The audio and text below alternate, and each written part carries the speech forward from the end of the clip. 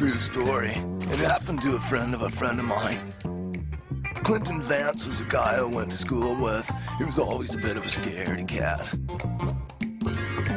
So when he decided to take a summer job at the Sunset Palms old age home, I couldn't believe it. It was Clinton's first day on the job, and head nurse Laidlaw assigned him to Mr. Seary for the day. This is Mr. Seary's banking day. Take him downtown, Clint, she barked.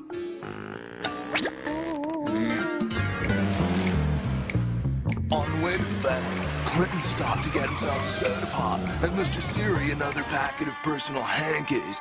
He couldn't have been gone more than 5 minutes, but they say that 5 minutes is all it takes. He handed Mr. Seary his tissues. The old guy didn't even say thank you. In fact, he didn't say a single word on the whole trip to the bank. Clinton just figured he was, like, moody. That is until he brought the Sunset Palm station wagon to a stop in front of the bank, and Mr. Seary plopped over into his lap. Clinton panicked, assuming that he'd lose the job of a lifetime if anyone knew that someone, like, died while he was supposed to be looking after them. Clinton decided to complete Mr. Seary's business downtown, sneaking back into the Sunset Palms and straight into his own bed, where it would be discovered that the poor old gent passed away in his sleep. Poor nervous Clint shivered worse than he did in biology class when he reached into Mr. Seary's breast pocket to pull out his bank book and deposit slip. After fumbling through several used hankies,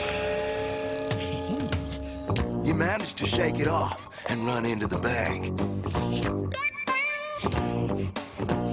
Inside the bank, Clinton made the deposit.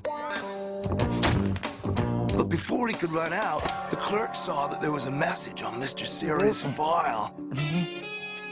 They needed to head up to the bank manager's office to sign some papers.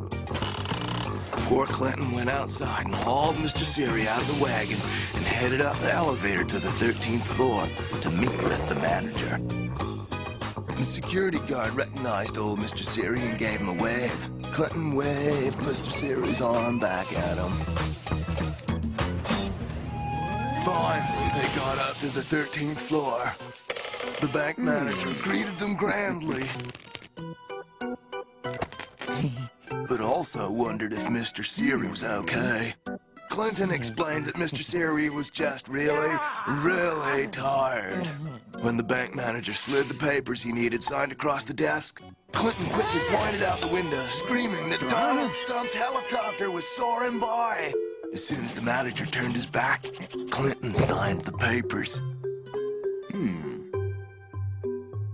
Clinton and Mr. Seary got back to the elevators, only to find an out-of-order sign. Whoa, 13 flights is quite a bit for Clinton, even on his own. Surprisingly, he did just fine wrestling the limp Mr. Seary down the flights. Well, 2 of them anyway. Unfortunately, Mr. Seary found his own way down the remaining 11 stories. Finally, Clinton got him into the car in one piece and went back to Sunset Palms. After tucking him into his bed, Clinton dusted himself off, regained his composure, and ran to Nurse Laidlaw's station. "Come quick!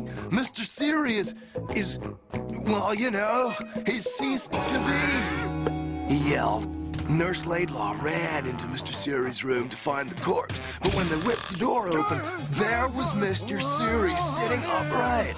Poor Clinton stammered about being positive Mr. Seary was deceased. The Nurse Laidlaw explained Mr. Seary suffers from narcolepsy. He falls into a deep sleep when you least expect it. The nurse and the interns laughed. Old Mr. Seary wasn't laughing, though. Aside from wondering why his head hurt, he was his old self, calling for his jelly dessert and a bedpan. This is a true story. It happened to a friend of mine who decided to get a different job, like at a mortuary.